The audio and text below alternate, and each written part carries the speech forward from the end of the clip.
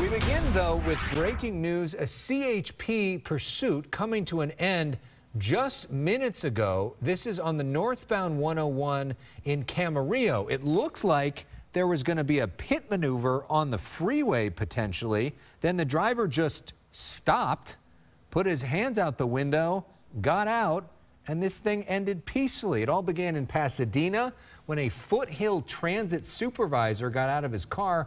The suspect jumped in and took off in that car, lights and sirens.